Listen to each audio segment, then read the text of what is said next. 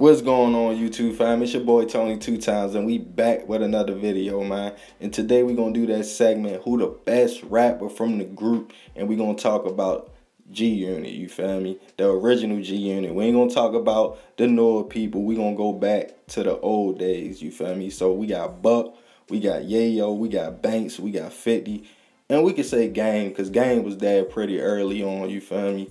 But we're going to take it all the way back to 2003, 2004, the mixtape days when they was dropping the mixtapes. When 50 first came out with Wangster, when he was going at Ja Rule, songs like Many Men, you feel me? But then we also got, like I said, the mixtapes where a lot of people slept on Banks and Yayo. They was killing them mixtapes when they first came out. Buck too. When Buck came out and he came out with Straight Outta Cashville, I think a lot of people was like, dang, who this dude is, and a lot of people were surprised that a New York dude was signing a dude from the South because it was going on, but at one point in time, it was like a rival going on between the South and the East when like T.I. and them came out because the South had started taking over, and a lot of New York dudes weren't feeling that because they always had the rap game.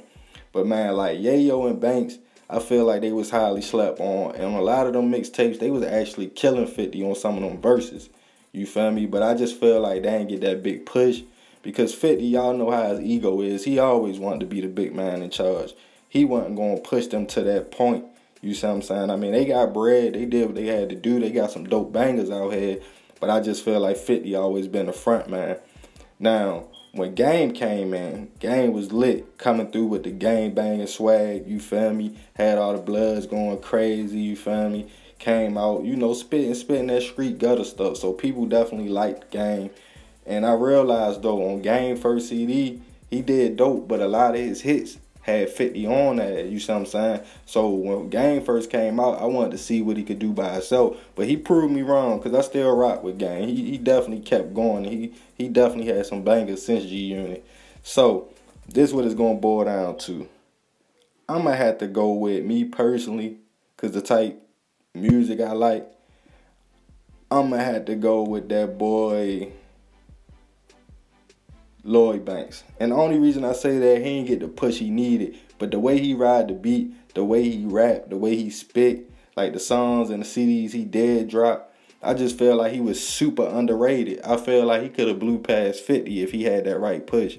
But that's just my opinion. Y'all don't throw stones at me in the comments. Leave your comments below. Man, I just want y'all to know that my life episode 2 gonna be coming real soon. I'm working on that this week. You know, How to Survive Baltimore part 2 coming out real soon too. I'm gonna have the wifey on there because she got some funny experiences from y'all because she not from Baltimore. But man, if you're new to the fam, be sure to subscribe, hit that notification bell for uploads. Family, y'all already know what it is. Check out the links in the description if you want to support the channel. Love, fam.